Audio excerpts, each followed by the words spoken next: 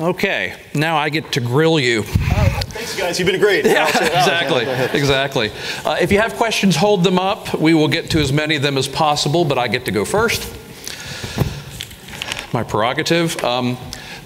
Well, first of all, seriously, thank you for everything you're doing to help mitigate the problems in Houston. There's no silver lining to something like that, but I was struck by how well the communications networks held up. It's unbelievable. The stories are remarkable. I mean, I can remember looking at my Twitter feed, seeing people saying, here's the address, I'm stuck on the roof, come rescue me. You know, and I mean, so long as their batteries held out, the network held out. Right. Which is really remarkable. That's one of the heartening things I think that I draw from my past couple of days here in Texas, is that the communications networks of all kinds really were lifelines to people in moments of need. And so I had a chance to see when I was visiting the George R. Brown Convention Center that Crown Castle and Smart City were working together to make sure that the 1,800 people who are currently there have access to Wi-Fi and to other high-speed networks for free, so that they can be able to fill out FEMA applications, connect on Facebook with their loved ones and the like. Right. I mean, that's literally the only link they've got to the outside world. Duracell came with a mobile power truck to help them power up their devices, because, as you know, once the battery goes out, that device is essentially a brick. Right. Broadcasters stepped into the breach. Radio stations stayed on the air 24/7 without commercials. TV stations likewise. I visited KPRC in Houston, and it was just incredible to be in the conference room. And they mentioned very casually, yes, you know, on those benches on the side of the room, we had people sleeping overnight because either they didn't have any place to go, or there was no place they wanted to be more than here in the station covering news that was important. And to me, at least, I think the communications industry deserves a significant clap for the fact that they really did make sure that people were connected. And I think this part of the public safety emergency response system is something we all have a lot to be proud of. We can improve it, obviously, and following this and Irma, we're going to make sure that we do that. But I think we should look at also, you know, what went right and not just what went wrong. All right, well, let's give them that clap, because we appreciate that. How many of these questions do you think are about net neutrality? Oh, I'm not familiar with that term. It's net neutrality is winning, actually, here. Well, so we know we have to talk about net neutrality. Sure. So we don't have time here to do a primer on net neutrality, but there's obviously a lot of concern by witness of what, 21 million comments or something, whatever it was? 22 million comments on a regulatory proceeding. Not everyone has the same confidence that I, as a free market person, have. I don't believe companies profit by screwing over their customers. I think companies profit by making the customers happy. Not everyone shares my view of that. And so there's a strong opinion out there that government is needed to protect consumers from gatekeepers or whatever you want to call it. And so that's why in the waning days of the Obama administration, we had a set of Title II reclassification that went through that was far and above net neutrality, as you know. And then we had the privacy regulations that also came through. Some of your first moves have been to, let me see if I get this right, prevent the privacy regulations from coming into effect, right? And then also to look at reversing the Title II reclassification, okay? Right. What role is there for government? Let's assume that Title II reclassification is reversed, or we go back to the same policy of the last 2 decades on the internet. What then is the role? Does the FCC have a role in setting out some principles? Does the FCC say this is Congress's job? I mean, one of our principles at IPI is that policy should be set through legislation, not through regulation. So is it Congress's job to address this? Will you seek to put forward some principles? What happens after Title II is reversed?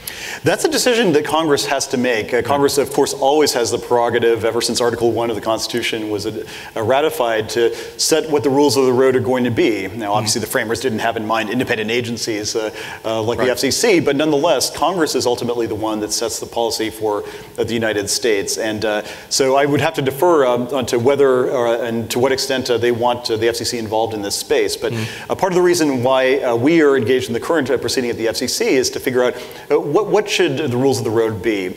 We all begin, I think, with a fundamental truth, which is that all of us favor a free and open internet. I personally believe that the free and open internet that we've had since the dawn of the commercial internet starting in the 1990s has delivered value that is incalculable, certainly inconceivable to those who were around back then. I mean, I still remember the 64K modems and the AOL CD-ROMs in the mail, and to think that we would go from where we were in the 1990s when I was in school to holding a device that is not just for making phone calls. I mean, that's the last thing people use phones for now, it seems like. Sending emails, watching videos, sending tweets, ordering chicken sandwiches on your Chick-fil-A app. I mean, this entire thing is a really powerful device, and it was all created as a result of free market innovation, of regulatory rules that were light touch set during the Clinton administration, that incentivized the investment of trillions of dollars into the networks and the creation of these companies. I mean, 20 years ago, nobody knew what, very few people knew what Google was or Amazon and the like, and those have grown into very powerful companies. And I think it's sort of that internet economy that's become the envy of the world. And as former Chairman Kennard, who was chairman under President Clinton, has often said that that type of free market light touch approach was the right one for his time. And so what we're trying to figure out now is, should we return to that framework, or what should the rules be? So we'll sort through the facts in the record and make the appropriate judgment. One thing, again, from a policy standpoint, policies that are put in place through legislation tend to be more stable than policies that are put in place through regulation, right? I mean, I cannot imagine being executive with a large corporation trying to make long-term decisions, knowing that any election could completely reverse the regulatory policy. How do you make a long-term decision there? So, I mean, I appreciate your deferring to Congress and saying that's Congress's job. Yeah. On the other hand, Congress doesn't seem to be getting much done these days. It does seem that when Congress doesn't act, there's this huge vacuum that's created, and there is a tendency of a powerful executive or of a regulator to step in and say, well, somebody has to address this, so we're going to. Right. No, and as someone once told me, hell hath no fury like a regulator bored. So we're borrowing from Shakespeare. Right. So obviously, we are a creature of Congress. We don't have independent legal authority that lets us do whatever we want. We ultimately are bound to administer the Communications Act and the Administrative Procedure Act and other legislation that Congress has adopted to guide our thinking on these issues. And so I've always taken the position, not just on this question, but on so many different questions, that the first thing we have to do, boring and as arcane as it seems, is to figure out what the parameters are for discretion for the agency that Congress has set for us, and you make the appropriate judgment based on the facts that we find in the record. And that, I think, that's the very definition of limited government, because I think once agencies become untethered from the statutory restrictions that our elected officials have placed, I mean, you essentially have another branch of government free-floating that's making up as they go along. Exactly. And so that's why we need legislation to actually take away that discretion from regulators to do that. So long as they don't abolish the FCC before my term is up. Of course not. Of course not. That's all I ask. Of course not. You want the FCC to have broad, expansive powers while you're there, and then afterward, then get shrunk down, right? Yeah, we can talk. We'll figure it out. This is the net neutrality stack, by the way. What's this one page? Yeah, no. Who's the intrepid person who asks? Is this AM radio, or what's the question about here? We're going to get to that. All right. The net neutrality questions all fall into two categories. They're either related to free speech or they're related to blocking. Okay. So I'm pro free speech, just so you know. And freedom of speech actually was one of the ones I wanted to drill down on too. Because why don't we do that? Because we have this interesting situation, because the whole idea of freedom of speech is based on the public square, right? And the public square is owned by government. That's why it's a public square, right? And I think most people understand that First Amendment rights do not apply to private platforms. They apply to public platforms, right? We have a recent court decision where one of the justices said social media is the new public square. And I think that's an accurate observation. Social media has become the new public square. But social media is private. It's not public. It's not like going down to the park and standing up on a soapbox, right? And so the standard free market answer to this is, okay, so your account got canceled by Twitter, your content got taken down by Facebook, whatever. Sorry, private, First Amendment doesn't apply. Sorry about that. That's sort of the standard free market answer. It's a very unsatisfying answer to a lot of people. And it does strike me that we are in a new place now, where the public square is not public. The public square is private. Now, most center-right sort of free market conservative groups like IPI have been against net neutrality. We've been against all that kind of stuff. If one of the net neutrality principles was no viewpoint discrimination, I think a lot of people would pile on to that. Because there is viewpoint discrimination going on these private platforms. And I think people are becoming very, very concerned about this. And our standard answer, sorry, you have no First Amendment rights on private platforms, that's a very unsatisfactory answer. Right.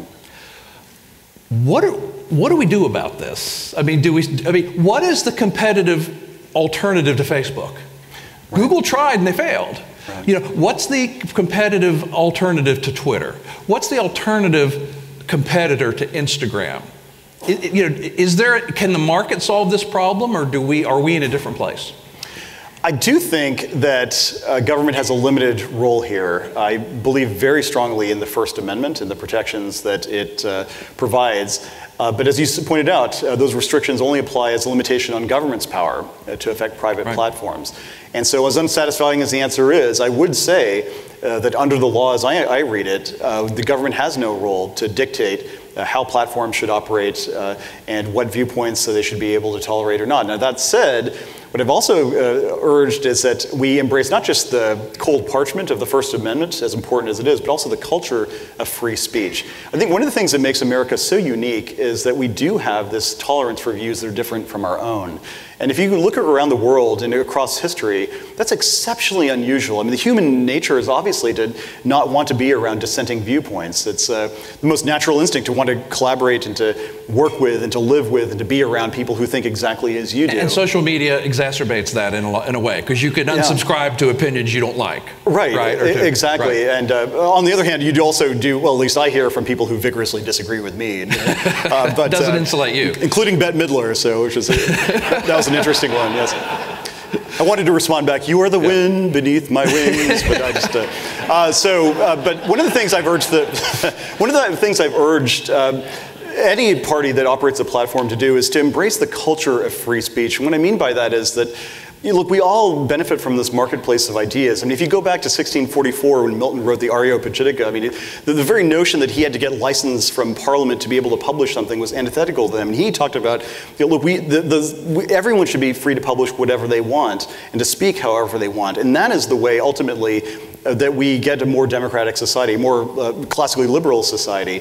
And so I certainly don't want anybody's views to be censored unless obviously they present a national security or law enforcement risk or threaten somebody explicitly. But my fear is that in many parts of American discourse, there's simply a view that, you know what, some views we just don't want to hear, and we want those views censored. And I fear that that is going to lead us down a very dangerous road, that pluralism might end up becoming something that is more for the history books than for the current day newspapers and the like. And so I don't think, as I said, I just want to stress that I don't think government has a role in sort of dictating how things work out, but I do hope that that culture of free speech is something that we continue. And as President Reagan once said, it's for every generation to renew that commitment to freedom. And I fear that some folks might not want to commit.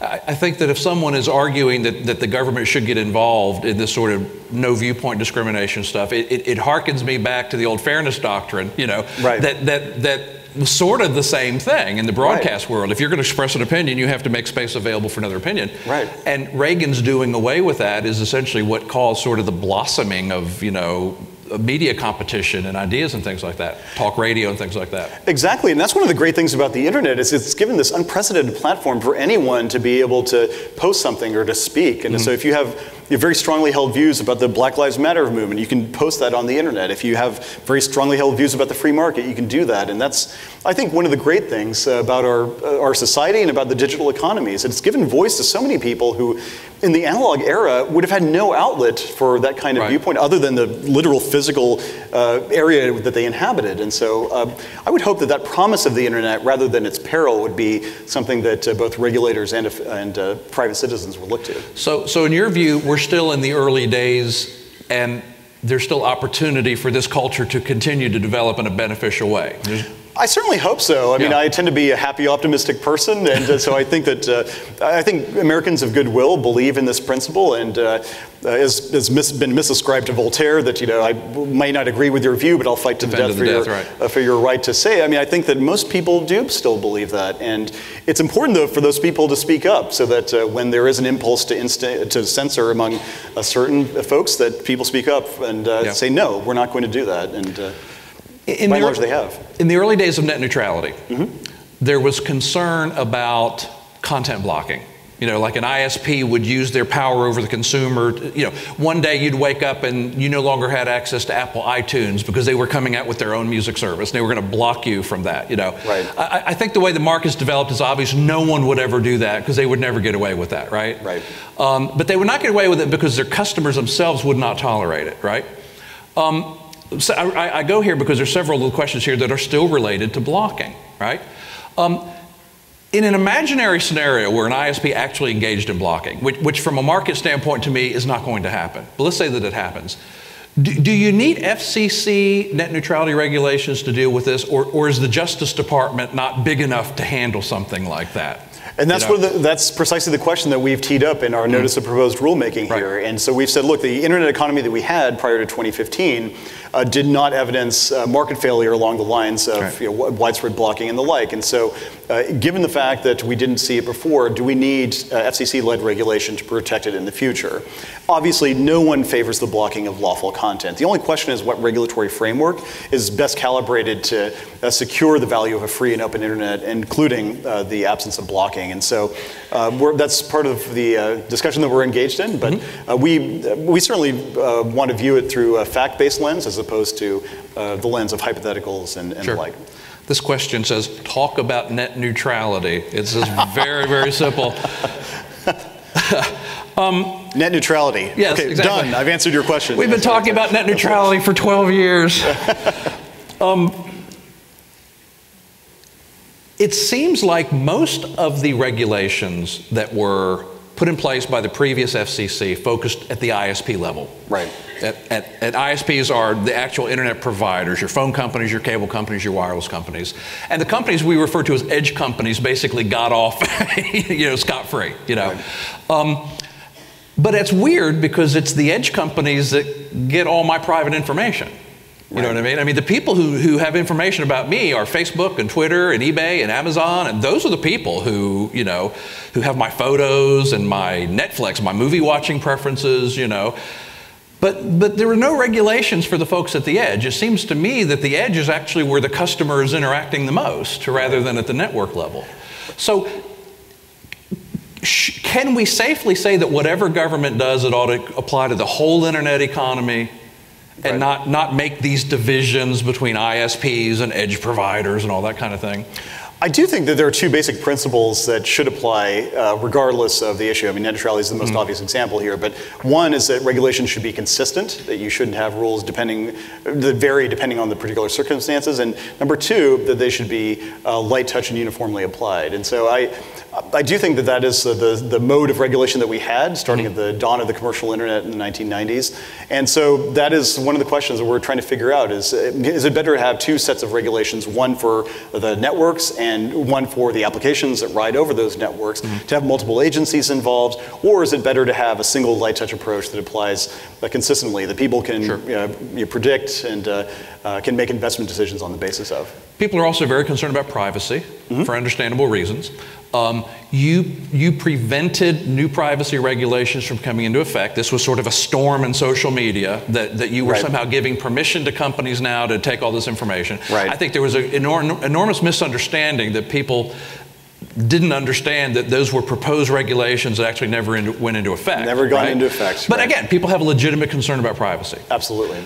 Does the FCC have a role in privacy, or is this another thing that Congress should be addressing if it's being addressed at all?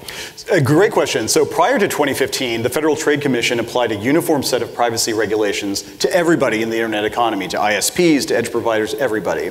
The FCC changed that in 2015 with its Title II regulations. And that's because by deeming every single internet service provider from Comcast down to Main Street Broadband, which has literally 4 customers in Cannon Falls, Minnesota, as a common carrier, it divested the FTC of jurisdiction because the FTC has what's called a common carrier exemption. They can't regulate common carriers. So then the FCC stepped in the breach and issued disparate regulations on ISPs that differed from the FTC's regulations. And so here, the simple point we've made is, look, when I go on my iPhone and I pull up an app, I have a uniform expectation of privacy. I do not care whether it is an ISP or an edge provider. I want my sensitive personal information to be protected uniformly. And it seems to me that the appropriate response from the governmental level is to say, well, let's have a uniform system of regulations then to reflect that expectation. That is a simple proposition that I think people have talked about in Washington and often gets lost. And just if you look at the black letter law under Section 222, for all you lawyers out there, of the Communications Act, it explicitly prohibits the kind of thing, selling browsing history. And that doesn't happen, and it's illegal for it to happen. So I'd much rather focus on the real expectations that consumers have as opposed to some of the fear-mongering that we've seen. Okay, all right. We've talked about net neutrality. Okay? I believe so, yeah. So maybe not to everyone's satisfaction, but we've talked about it. So I want to talk to you about a couple of other things. What's up with you and radio? When you first came on the commission, one of the very first things you talked about was radio. Yeah. Now, I've been hearing for 20 years that radio is a dead and dying thing, I mean, but you're interested in radio. I do. I personally like radio. As Jenny knows, our hometown radio station, KLKC, was our outlet to the outside world. And I remember 30 years ago, 1987, Parsons High School made the state basketball championship. My mom wouldn't let me go. Not that I'm bitter, but you still remember. Oh, I still remember. I remind her all the time. So my only recourse was to take our transistor radio into my bedroom and listen to KLKC's broadcast of the game. And to me, it's amazing how many people you talk to, sometimes over the age of 40, but often younger people too, have that personal connection to a radio station. And when I got on the commission in 2012, I noticed that it had been literally a generation since 1992 that anyone at the FCC had even talked about radio reform, and to see what the FCC could do to help this grand old medium continue. I mean, radio is the oldest communications service that we've got still. It's older than the FCC itself. And so I proposed revitalizing AM radio. I proposed a variety of ways to help FM radio stations as well. And the response has been tremendous. I mean, I know that it's not as whiz-bang as some of the technologies that we hold in our pockets, but nonetheless, 93% of Americans above the age of 18 tune in to a radio station regularly each and every week, especially during emergencies. So I just heard from some radio broadcasters yesterday in Austin. Radio listening was up 186% on the Next Radio app just during the last week alone. And I think some of those folks are doing a tremendous job. And some of the great visits I have, and I still remember them fondly, is visiting places like WRDN in Durand, Wisconsin, and KZPA in Fort Yukon, Alaska, and KKOW in Pittsburgh, Kansas. Some of these radio broadcasters who are doing something that literally no one else in these communities will do. They will cover the high school football game on Friday. They will cover the Sunday sermon for folks who can't get there. And so to me, at least, I know it's makes me look like a fogey to some, but it's an important part of the communications landscape. Okay, but there are things in the radio marketplace that the FCC can help? Oh, absolutely. No, without question, we've done a lot already. So helping AM radio stations, for example, get access to what's called an FM translator, so they can essentially broadcast on an FM frequency as a bridge to the future, help them boost ad revenues and listenership. That's been a big thing that we've been able to do. And so, for those of you who prize your radio stations, there's more to come. So radio uses spectrum. This is going to be my segue. Radio uses spectrum. We have some TV broadcasters here in the room. We've just taken spectrum away from a bunch of, well, we didn't take it away from them. We allowed them to auction their spectrum off. But the last question I have time to ask you is, are we going to run out of spectrum? Because all these wonderful devices, there's two things that turn them into bricks. One is lack of power, the other is lack of spectrum. Right? So we have it's like Say's law, right? Supply creates its own demand. We have an unlimited appetite for spectrum. Every time some spectrum comes online, we find cool things to do with it. How are we going to continue to feed our appetite for spectrum? I think spectrum very much reflects the sentiment that Kevin Costner exhibited in Field of Dreams. If you build it, they will come. If you make more spectrum available, all these innovative app developers will figure out innovative ways to take advantage of it. And that's a great thing. But from a regulatory perspective, that means that we need to be ahead of the curve. We need to be thinking very proactively about spectrum and ways to incentivize more of that type of innovation. I do think that we are taking pretty active steps to make sure that we don't run into that kind kind of a roadblock. And obviously the incentive auction, which you mentioned, is something that was started under my predecessor and finished up earlier this year. It involves the television broadcasters voluntarily relinquishing some of their spectrum in exchange for a share of the proceeds, and that spectrum goes to some of the wireless companies.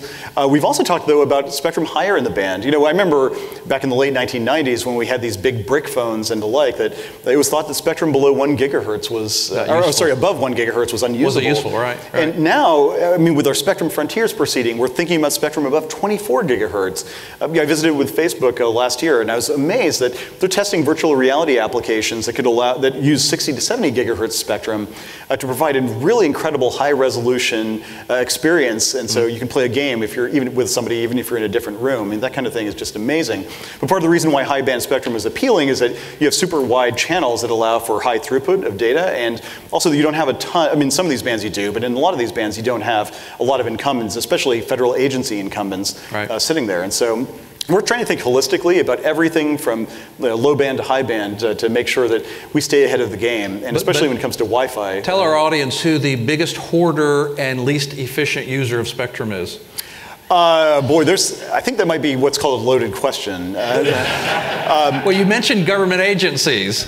So the federal agencies hold what is estimated to be about 60% of the spectrum that is usable for wireless services as we know it. And so oftentimes federal agencies don't have an incentive to use that spectrum in the most efficient way, and we don't attach a cost to it, so there's no cost to them for essentially using the spectrum. And so one of the things that I try to work with my counterparts at the Commerce Department and with other federal agencies like DoD with is to try to see if there's a way for a win-win here. What if they relinquished some of the spectrum or shared it, and we were able to do that in a way that didn't impinge on some of the important functions that they use it for. For example, the Department of Defense, if they're only using a certain kind of spectrum for radar in one part of the country at one time of the day, well, what about the rest of the country during other times of the day? Could we use that for the commercial side? And so I think there are synergies there that we can recognize, but it's very difficult because, as I said, there's not always an incentive on the federal agency side to do that. Governments don't usually respond to market incentives, do they? Exactly right. And so one of my colleagues has proposed essentially requiring agencies to budget for how much that spectrum is worth, and to essentially provide Congress and the public an opportunity cost for the spectrum that they occupy. And so that's one of the ideas that we'll be thinking about.